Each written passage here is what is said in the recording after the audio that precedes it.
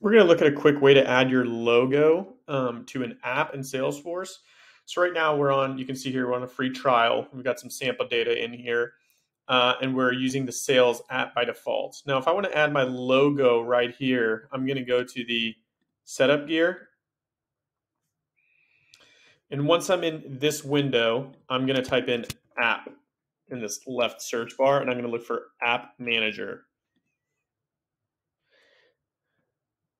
So here you're going to see all of the different apps that came with this out of the box. So if I click on this app launcher in the top left real quick, you can see all the different apps that come in the system, right? So if I hit view all, I can have my app selector, whichever one you're defaulted to is the one that you're going to want to change.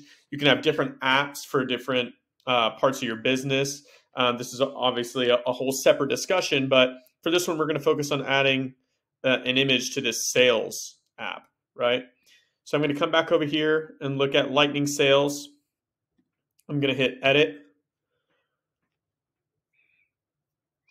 And in this first little area here, you can see that I have an image, and this is under app branding. So if I hover over this information, it's going to give me the details of what type of image I can add here.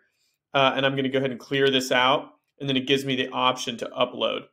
So if I want to upload, I can just hit upload here, and it's going to pull information from my system, or the different documents that I have. I can search for it on my computer and go ahead and add to this screen and just hit save. Once I do that, I can flip back over to this sales app. You can see that it had another image there. I removed it, and now it's defaulted to the little Salesforce cloud. And that's how you set an image on an app, on a logo in Salesforce.